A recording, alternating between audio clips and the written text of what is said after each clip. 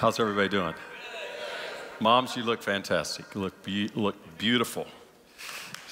Yes. Good response. Cindy, my wife, you look beautiful. My mother-in-law is here today. She looks beautiful. Yes. And good to have my nephew and his wife and girls here with us from Kansas. Good to have them all here, and all the girls look beautiful. I got to share with you, Mom, thank you for all the investments that you make in your kids' life. Now, I know your kids don't always appreciate it like they should or we should, but I read this in the Douglas County Sentinel newspaper this week. It says, little Johnny brought his report card, which had all D's and F's, home from school. His parents were lecturing him, and Johnny interrupted to explain that everyone in his class did poorly, not just him. Now, they reminded him that his friend down the street, little David, had all A's and B's. But that's different, Johnny reasoned. His parents are smart.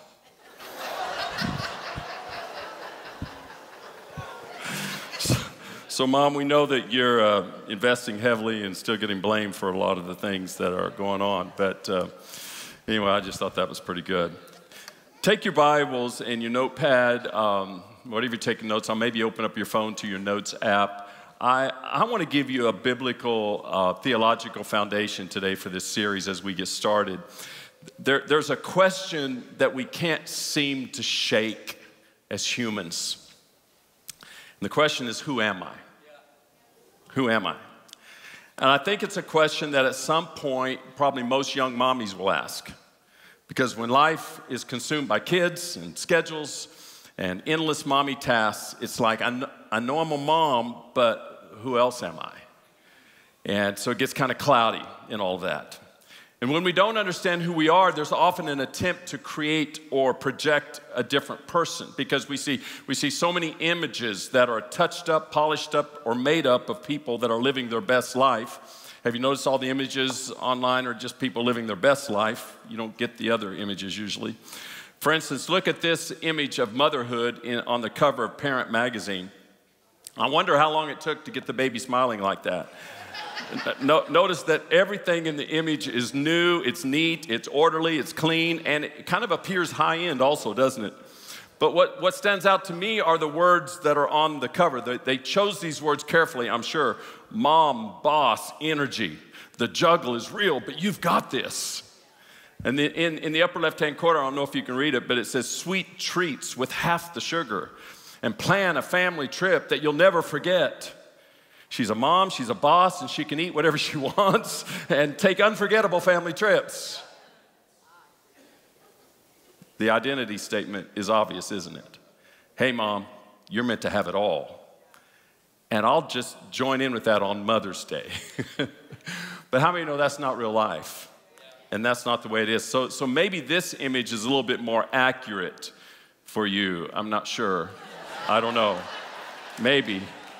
The Parents magazine cover is only an image. This is probably a little more real life. Yeah, just leave that up for a minute. Just absorb that. I know you left that for just a few minutes to come to church today, but you're going back home to that. But I want to encourage you before you go back home. But this right here is where God's word comes to the rescue. God's word, how many of you know God's word is God's answer book for us, for our lives? The big question is going to be, do you accept it? The big question is, do you believe it's God's word for our lives? For instance, image determines how you view yourself. It determines how you view others. Your image of yourself determines how you view the world. And these determine how you view your life and how you're going to live your life. And all of that really, really matters. And so as we talk about image and we talk about identity today, this is where Genesis 1 is very, very helpful. This is going to be our key text for this entire 4-week series and for our time together today. Genesis chapter 1, verse 26 is where we're going to read. Open or click your Bibles open. It's coming up on the screen. And those of you online today, thank you for joining with us. It says, then God said, let us make man in our image and our likeness, and let them have dominion over the flesh of the sea, and over the birds of the heavens, and over the livestock, and over all the earth, and over every creeping thing that creeps on the earth. It tells us there are creeps on the earth. No, that's not what it says. It just came to me as I was reading that. Verse 27, so God created man in his own image, in the image of God. This is where we get the phrase, right here. This is where we get the phrase Imago Dei. Imago Dei is Latin for image of God. So God created man in his own image, in the image of God, Imago Dei. He created him, male and female, he created them. And God blessed them. And God said to them, be fruitful and multiply and fill the earth and subdue it and have dominion over the fish of the sea and over the birds of the heavens and over every living thing that moves on the earth. Now, before we can ever understand who we are meant to be, we must first know what it means to be created in the image of God. And this word today, I'm telling you, it is for every mom and every mom that's watching online. It is for everyone. It is for our kids. Our kids need this. Mom and Dad, take some notes and go home and reinforce this with your kids. Our kids need this. Our youth need this. Our young adults need this. We need this because what God says about this is completely countercultural. This secular world is lying to you about image and identity and who you are meant to be and who you are. This world is lying to you about who you are. So lean in today and lean in for this series. I hope you won't miss any week. Sir, you need this as well. Because how you view God is how you view yourself. It also changes everything about how you treat your kid's mom. How you view yourself changes how you handle people out in the business community. How you handle people out in education and government and the marketplace and all the different places you are. How you view yourself, how you see how God sees you determines everything. I'm not overstating this because understanding and embracing this truth really does change everything. Let's start right here. Write this down. What does the biblical concept of image mean? I'm going to walk you through this from a very foundational standpoint. What does the biblical concept of image mean? Saying that all humans are made in the image of God is a provocative truth claim today, especially in a world where a plethora of identities are offered. But not just offered, they're even customizable now. Now, without diving in too deep just yet, we're going to go deeper in this series. But let's just touch on gender for a moment. One recent list on healthline.com shows there are 68 terms that describe and define various gender identity and expressions. Now, let me just ask you, how confusing and chaotic is that? And the man-made list is growing every single day. 68 options and growing. But God tells us the truth about this. Always remember this. If you're taking notes, the designer is the definer. The designer is the definer, and God is not the author of confusion. Actually, God brings clarity to all of this. So what we're doing today is just simply bringing clarity. Say this with me. God brings clarity. The enemy brings confusion. But God's word brings clarity to who I am. Jesus said this. He said this in John 17, verse 17. He said, sanctify them by your truth. Your word is truth. We are set apart. We are sanctified by God's truth. We are sanctified.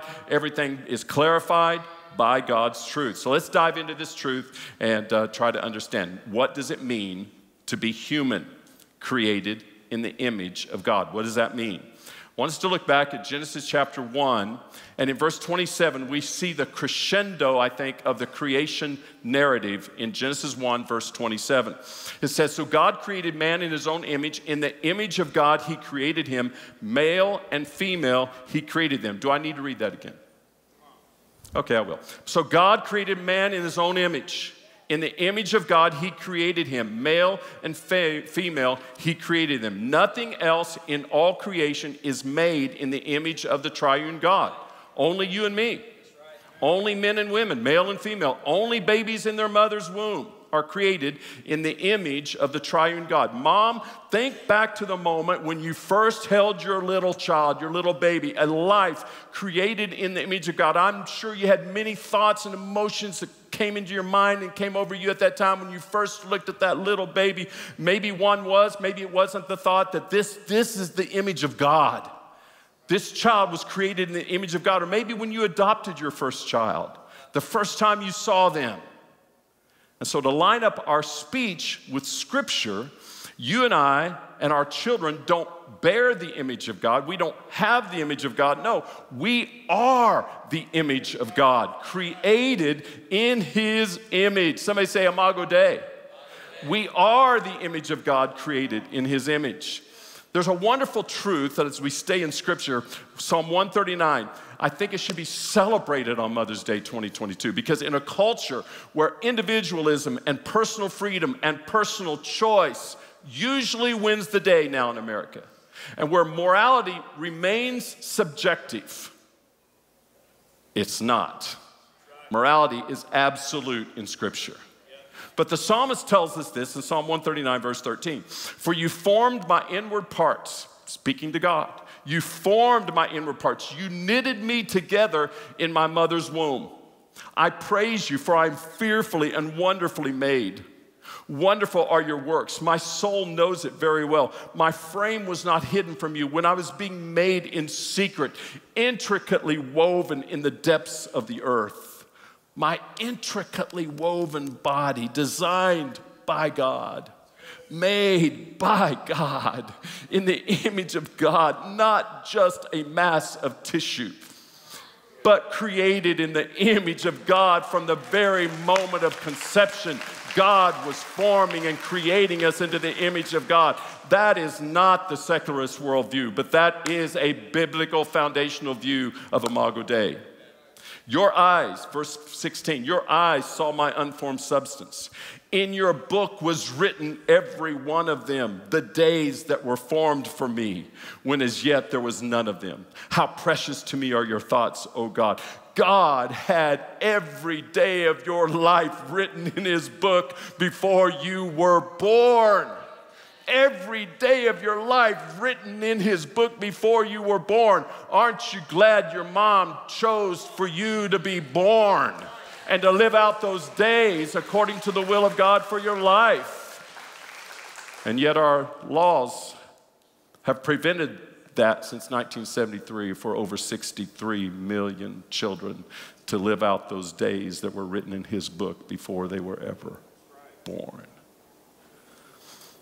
I'm not here to go into depth about that. I'm here to establish a biblical foundation for Imago Dei. And listen, that biblical foundation speaks to all of this. It speaks to all those things that we seem to wrestle with. Listen, there are just some things we shouldn't be wrestling with as people of God, as Christians, as people that sit with the Word of God in our hands that we can read and we can say what God says about us. God, the great I am, God Almighty declares who I am, and He declares when I came to be. So I am who I am, because the I am tells me who I am. So let's take this further. Can I go a little bit further? To be created in the image of God sets us apart from every other creature. It means I am human. Follow me here. If you read in Genesis 1, you'll get used to hearing that God created various things according to their kinds. Somebody say, according to their kinds.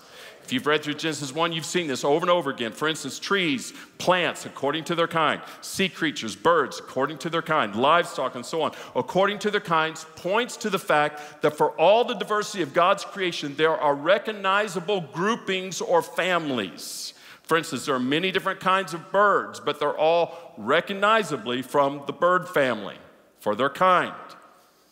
You can see it in all different groupings of animals and plants. My grandson, in fact, Jaron and his girlfriend, Jordan, just bought a dog to share. Now, of course, they don't live together because they're not married. Just thought I'd slip that in right there. Just making sure we're clear. But they share a dog. Now, if you're going to have a dog, I think sharing a dog is a really good plan. Yeah, I think sharing a dog is not a bad plan. It's kind of like grandkids. You get to have them over and enjoy them and send them back to who you're sharing them with. I mean, I don't know. Now Jaeger there looks a little bit, he is part German Shepherd and part wolf.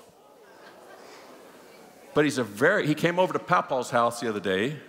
He's a very sweet little puppy dog. I really pray he stays that way.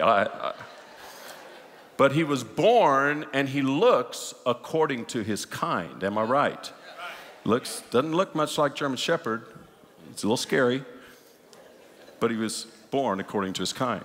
And that phrase, according to their kind, repeats 10 times in that first chapter of Genesis. 10 times. So then you're reading it according to his kind, according to his kind. And then all of a sudden the rhythm is broken. Like in verse 27, when God creates man. It kind of makes you sit up and take note. What's going on here? Because man is not made according to his kind or anything else's kind except God's kind. Humans are made in the image of God. The truth is picked up, this message is also in the New Testament, like Luke chapter 3, where the first man, Adam, is described as the Son of God. Acts chapter 17, which says that you and I are God's offspring. God's offspring.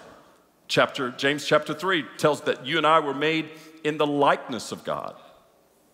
And because of Imago Dei, we're to follow in the family business, if you will. We're to live out the will of God. We're in the image of God. We're created in the image of God. We are the image of God, so we are to live out our lives in the image of God and follow his created order and his plan. We're commanded to look after. We're commanded to maintain and cultivate his creation. We have a royal calling as God's representatives in the world because of Imago Dei. Now, I want you to lean in here. I want you to listen to Psalm 8 in light of what I just said. The following words are supremely true for Jesus, but they're also true for those who are made in God's image. Psalm 8, verse 4 says, "What is mankind that you are mindful of them? Human beings that you care for them. You have made them a little lower than the angels and crowned them with glory and honor. You made them rulers over the works of your hands. You put everything under their feet, all flocks and herds and the animals of the wild, the birds in the sky and the fish in the sea, all that swim the paths of the seas. Lord, our Lord, how majestic is your name in all the earth." So it's an extraordinary privilege as humans to be made in God's image. But it's also extremely humbling, I think, because it calls us to live a higher way of living. And it calls us to a higher way of thinking. I also think it calls us to a higher way of behavior. It calls us to live life for God and with God because he is our perfect and holy and loving Heavenly Father. We just sang about it. I am who God says I am. We just sang that. I'm a child of God. I'm a child of God. Yes, you are. Live that way. Oh, I just like to sing it that way. No, live that way. I'm a child of God. Yes, I am. I think most all of us just said that a few minutes ago. You're that way on Monday. I'm a child of God. Represent. I want to live for God. Then let's live for God. It calls us to see ourselves differently. I am who God says I am. I'm not who you think I am. I'm not who my mama thinks I am. I am who God says I am. In other words, I have significance because God says I do. Maybe you grew up in a very dysfunctional home, or you grew up in a very difficult environment where nobody told you you were valuable. Maybe your mother, maybe your father, maybe someone treated you very, very poorly as a child. And maybe you left that home not realizing that you were created in the image of God and that you are valued. I want you to hear this pastor tell you today. God loves you. You were created in the image of God, and you are valuable, and you are significant in the eyes of God. He sees you. You're a child of his. I'm made by God, for God, in God's image, for God's purpose. I am fearfully and wonderfully made. I think maybe we just need to say that right now. I am fearfully and wonderfully made. Look at the person next to you and say, I am fearfully and wonderfully made. We need to be able to tell somebody else that. I'm fearfully and wonderfully made. Wonderful are your works, O God. Mom, your kids are image bearers of God Almighty. And this has huge implications as it pertains to life. For instance, where does life or when does life begin? Imago Dei is an abortion issue. When should life end? Imago Dei is a euthanasia issue. What is sexuality, personhood, and gender?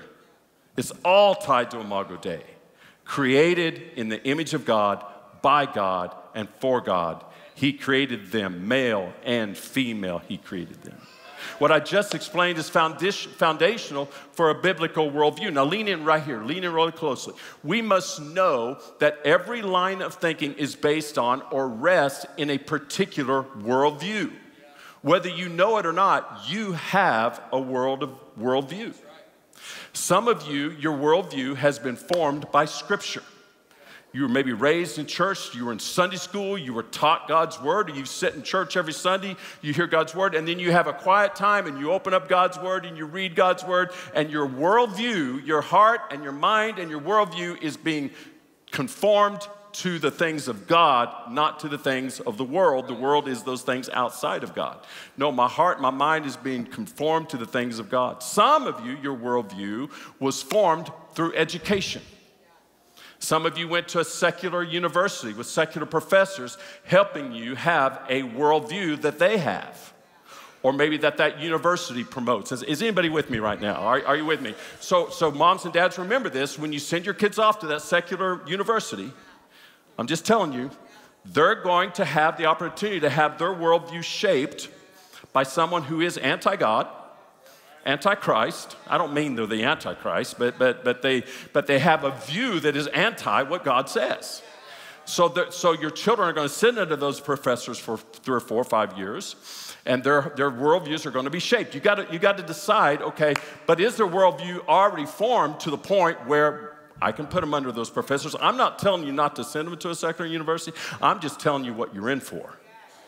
So you got to make sure that they are ready to have their minds impacted, and hopefully they're formed and shaped even before they go. Some of you have had your minds and worldviews shaped by media, and they're continuing to be shaped and formed by media. That's why we've got to be cautious with our children with what media they're taking in, because I can tell you, for the most part, most media, most social media is not coming to you and to your children with a biblical worldview. They're coming to shape the hearts and minds of your kids with a secular, humanistic worldview. That's very progressive. How many do I have still listening to me? I'm just curious. I mean, what are you supposed to hear when you come to church? You're supposed to hear the Word of God and what the...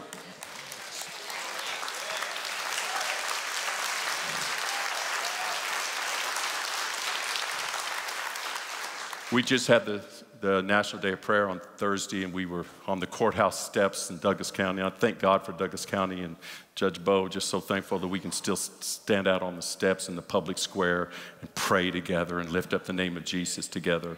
And one of the prayers was about the pastors of our county and the pastors of our churches being bold with the truth of God's Word. So blame it on them. They're praying for me to be bold with God's Word.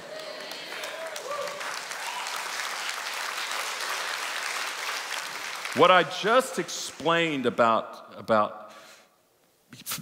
worldview, I want you to understand worldview takes you someplace. There's an eventuality about worldview. There's an inevitability. Did I say that right? Yes. You say all sorts of things when you get up here, but there's an inevitability about worldview. To every world, there's consequence to your worldview. Look what C.S. Lewis said. He said, the Christian and the materialist hold different beliefs about the universe. They can't both be right. The Christian worldview, materialist worldview. They can't both be right. The one who is wrong will act in a way which simply doesn't fit the real universe. Now you tell me, does God's way fit the universe that He created? Or is the secularist way that says man gets to decide? Ladies and gentlemen, the secularist way is not God's way. And you know that. God's way, God's will, always fits the universe that He created. So it matters. It matters what we believe, and it's taking us somewhere. So if being made in God's image lies at the core of what it means to be human, I want to give you 3 things in the few minutes that I have remaining. 3 things quickly, and then we're going to close. Number 1, to be created in the image of God is to be relational. God teaches us this. God shows us this. There's an interesting use of plurality in Genesis chapter 1, verse 26, when it says this. Then God said, let us make man in our image after our likeness. Now, who's God talking about? He's talking about the triune God, God the Father, God the Son, Jesus Christ, and God the Holy Spirit. One God in three persons who know, who relate to one another, who love one another. So God's very essence is relational. Author Stephen R. Tracy said this. He said, by virtue of being made in God's image, humans have the capacity, longing, and need for intimate relationship based on the truth that God himself is a relational God who is in intimate relationship with his own divine being. We are cut from relational cloth. The very fact that we are instructed in Scripture to love our neighbor implies that we need our neighbor. We need each other. We were created in his image for relationship. Secondly, to be created in the image of God is to rule. Is to rule. Genesis 1 reveals God to be creator and ruler over the whole creation. Look at verse 28. Chapter 1, verse 28. And God blessed them, and God said to them, be fruitful and multiply and fill the earth and subdue it, and have dominion over the fish of the sea and over the birds of the heavens and over every living thing that moves on the earth. So when he creates us in his image, the logic follows that man would have a measure of authority and rule over certain aspects of creation. That man, I'm not just talking about Christian believers here, I'm talking about man who was created in the image of God. So to work and keep it says that we are also to serve and the earth as well as to rule over it. God took the man and put him in the Garden of Eden to work it and keep it, Genesis 2:15. We are to serve and preserve the earth as well as to rule over it. Are you with me? Now, let's admit it, a lot of things have gone wrong, including preserving the earth. But why is that? Because sin has distorted everything, including the image of God that we were created in. We're going to talk more in the next couple of weeks about the distortion of all of this and what the result has been. So created in the image of God, or Imago Dei, means we are to be relational and we are to have authority and to rule with care. Now, we're just giving the foundation today. And then number 3, to be created in the image of God is to represent and reflect him. This is my favorite one. To represent and reflect him. We understand the idea of a representative, right? If I can't be somewhere, I can send someone who knows me really well, and they can go and represent me. That happens sometimes here at our church. With a large church, multi-site church, sometimes I'll send pastors to go and represent me because I can't be in multiple places at one time. An ambassador does what? He represents his country. He goes to another country. He represents his country's authority. So in the same ways, we are meant to represent our ruler and king and do what? Advance his kingdom. Let me take this a little bit further. To be created in someone's likeness or image means that you see something of person A, you see the same thing in person B.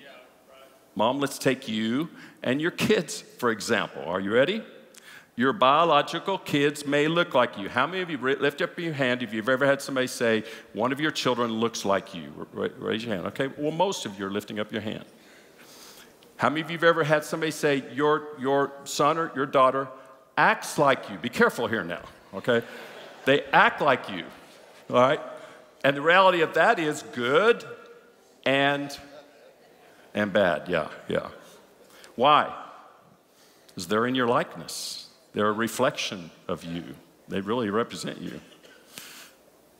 That's why we called these parents a moment ago, to model the way. Model the way. Let them see in you how to live their life and represent Christ. Have you ever sworn to yourself that you would never become like your mom? You don't have to raise your hand. Or I'm never going to be like my dad. Only to find out,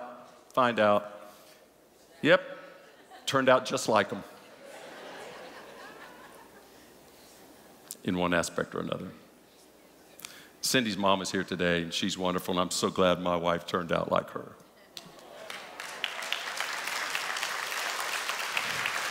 I love my mother-in-law. I say that in part because she's staying with us for 2 more weeks.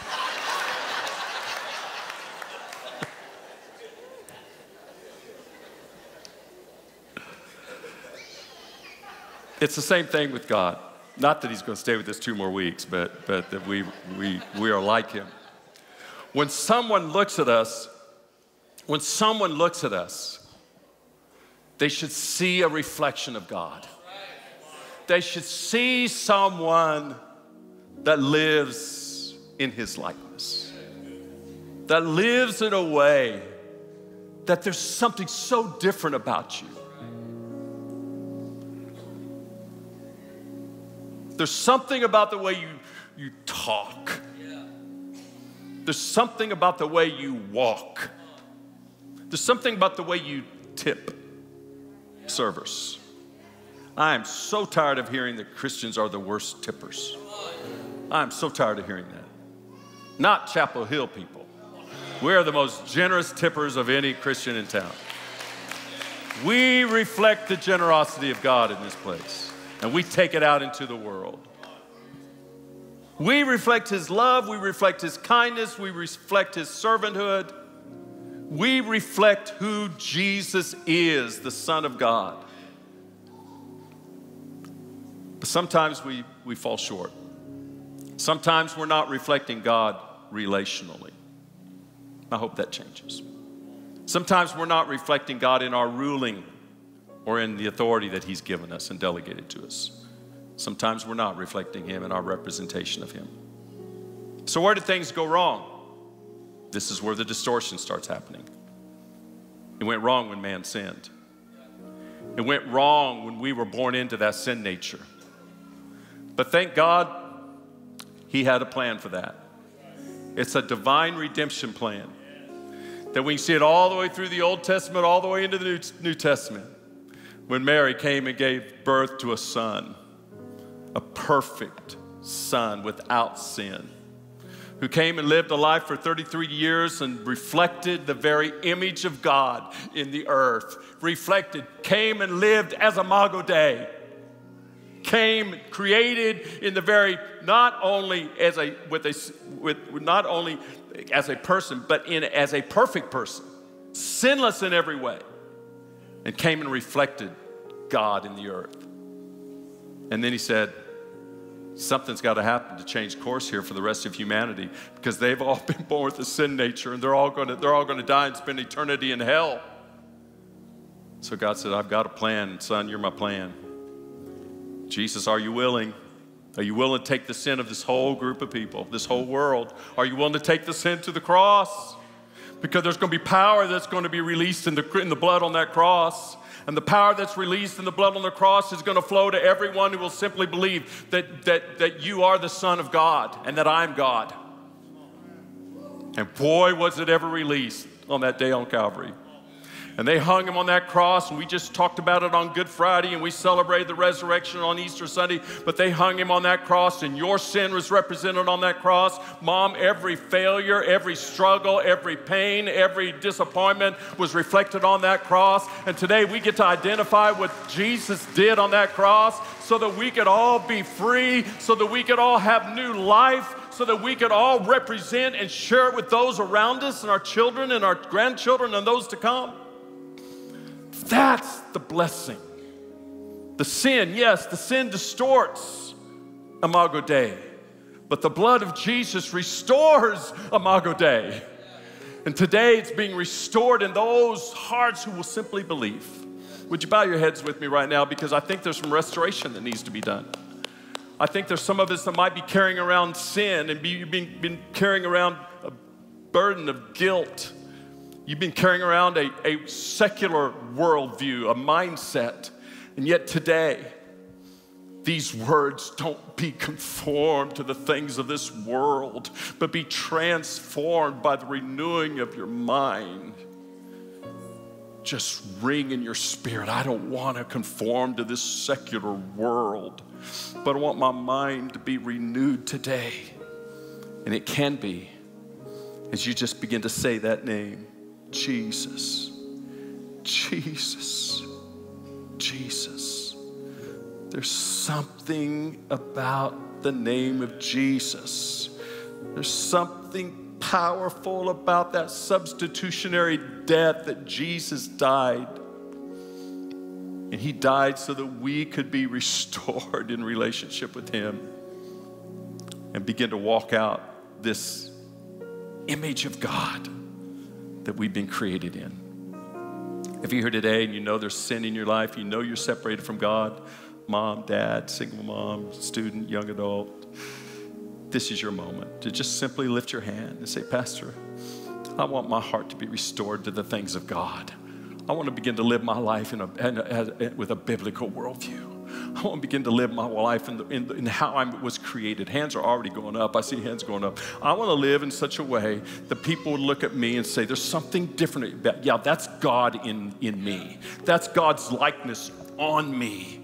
I was created in that. He wants to restore that to you today. On the count of 3, slip up your hand. We're going to pray a simple prayer, and I believe it's a powerful prayer for you to pray. 1, 2, 3. Slip up your hand all over this room right now. People online, hands are going up. Go ahead and lift it on up. Lift it on up. Now let's just praise the Lord for all these hands. Dozens of hands going up right now. People saying yes to Jesus. Yes, I want to be made renewed. I want to be renewed. I want to be restored. Watching online right now, just say yes to Jesus. Yes to Jesus. Yes to Jesus. Type it in the chat. Yes, I say yes to Jesus. All right, let's just pray this together out loud. With your heads bowed and eyes closed, just say it out loud. Let's all pray together. Dear Lord Jesus, I believe you are the Son of God. I believe you came to restore me. I believe you came to make me a new person. I want to live out the image of God. I want to know who I am. And today I believe that I'm a child of God. I believe I was created in his image. And I believe God brings me clarity. So Jesus, thank you for dying on the cross for me.